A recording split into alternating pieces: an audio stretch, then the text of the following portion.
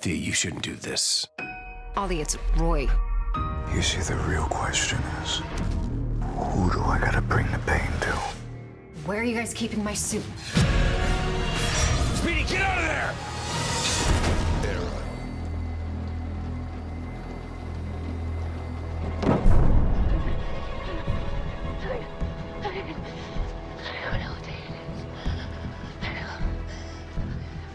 Are you okay? I escaped. I was kidnapped 2 years ago, I think. I don't know. Lady, what's your name? Laurel. Laurel Lance. Hey everybody, it's Charlie, and Roy Harper is back finally. He gets wrecked in this episode. Just looking at some of these preview images, it looks like he's just going to get raked over the coals by Richard Dragon's men. If you're brand new to the channel, be sure to subscribe to get all the videos. There's a schedule update for the DC TV episodes in the next couple of weeks. So we'll talk about that at the end of the video because they just came back from a break, but they're going on another break after next week's episode. I know it's a little weird, but the description for the Roy episode just reads, Oliver and Thea are shocked. They're shocked that Roy Harper is back in Star City. However, when they discover the circumstances of Roy's return, Oliver and Thea realize that Roy is in trouble and jump to save him. Black Siren makes a shocking decision, which we kind of saw at the end of last week's episode. Like, she's going to be impersonating Earth-1 Laurel Lance, the most famous dead person in Star City, according to Stephen Amell earlier this year when he was interviewed about this. So a couple really big things. I mean, everybody's just really happy to get Roy back, but obviously they made a couple big moves behind the scenes, and it implies what's going to be happening with Black Siren's character in the future if Black Canary doesn't throw her off a cliff. I believe episode 15 is the only Roy Harper episode. Stephen Amell did say that there was a special guest star for episode 18, and he didn't want it to be announced because it was supposed to be a big surprise, but he was kind of worried that the network was going to spoil it ahead of time by publicly announcing them. I don't know who that character is, but it does sound like it might wind up being someone from one of the other DC TV shows. But because there's going to be like a 2-week break after next week's episode, it's going to be a while before we see that. But I think your enjoyment of this past week's episode, episode 14, just hinges on your ability to believe the actions of the characters so far. Quentin earning his kidnapper badge and taking Black Siren to that cabin in the woods, and then police detective Black Canary wanting to commit first-degree murder. Like, I'm gonna hunt her down, then scream in her face till her brains turn to jelly, just like she did to Vigilante.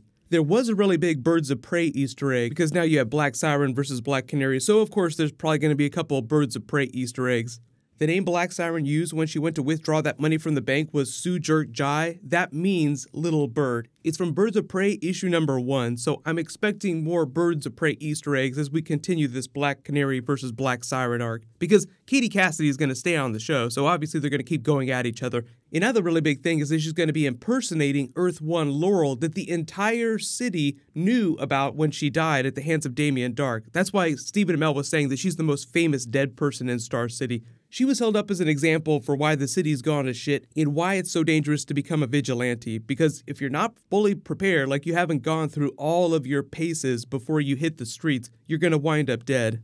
The blowback from that is something that we're going to find out about over the next couple of episodes. Like, Stephen Amell was just teasing, like, wouldn't that be interesting if she were to come back into the limelight, the Earth-1 version of Laurel? Like, how would people deal with that? But obviously, we as the audience know that it's really Black Siren masquerading as her. So the whole idea is like, will she just continue to keep up this facade? If there really is a path to redemption for her character, depending on whether or not you believe that based on the scenes she's had so far, like, it really does sound like she doesn't totally care about Quentin, but like a little part of her does, otherwise she would have killed him already. There was that whole scene where they talked about her daddy issues. We know a little bit about her backstory on Earth too. Like, her version of Oliver is dead. Her version of Quentin was a worse version of our Quentin. She just lived a much harder life, which has driven her to do the things that she's done. There was also that Wild Dog Mr. T reference. I pity the fool. He literally calls Mr. Terrific Mr. T.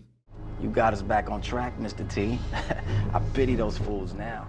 I know there were a lot of questions earlier this year and last year about Roy Harper possibly being a character during Titans Season 1, but they haven't said anything official about that. Like, they're still in the middle of shooting Titans episodes, and they've really only revealed a handful of characters like the Doom Patrol, Brother Blood, Church of Blood. They haven't made any official announcements about Roy Harper, Donna Troy, or any of the other bigger Titans comic book characters that they hope to introduce in future seasons. So Colton Haynes seems like he's mostly busy filming TV in Los Angeles, and they filmed Titans in Toronto. So I think unless there's a big change or they use him for like a super big arc during season 2, if they do Roy Harper, they'll probably recast the character. But I don't think it's going to be a really big issue. Like when it comes to crossover characters, like Deathstroke and his family are big Teen Titans characters. Obviously, the Titans TV show will use some of them at some point. But Arrow spent all these years developing Manu Bennett's version of the character. I don't think that Titans is going to be using Deathstroke anytime soon. So it's like, the characters that already exist in the Arrowverse, I don't think there's going to be a lot of duplication right out of the gate. So like you're mostly going to be seeing brand new characters. Like the Doom Patrol is the best example of that. We've never seen a live action version of them on the Arrowverse. And you have to remember that Jeff Johns is the person that everybody goes to when they want to use a big comic book character.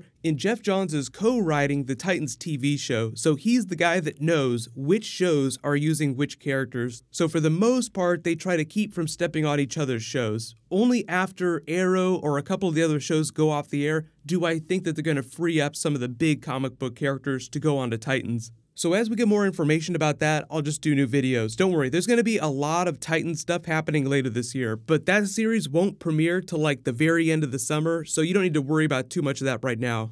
So just a reminder about the Arrowverse episodes. So actually I'm looking at a different schedule here, and it tells me what's going on with the Flash too. So both Arrow and the Flash are brand new next week. Like we have the Enter Flash Time, Flash Family episode. Then it gets a little bit weird. So right after next week's Arrow episode, the Roy episode, Arrow goes on break for 2 weeks. The Flash goes on break for 1 week after episode 16. So next week there's a new Flash episode, episode 15, then we get episode 16 of The Flash the week after that. Then The Flash goes on break for, it looks like maybe just 1 week.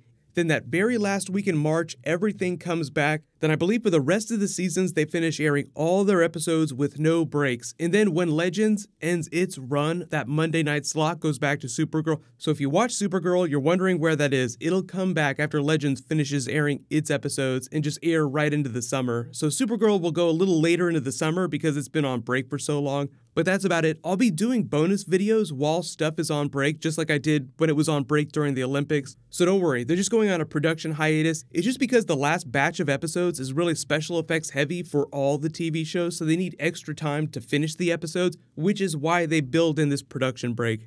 Congratulations to the latest giveaway winner, Timothy Adams. Please private message me so I can get your contact details. Click here for that Flash Teen Titans Easter egg from this past week, and click here to learn about all those big Infinity War things that they announced last night. Thank you so much for watching. Everybody stay awesome. I'll see you guys tonight.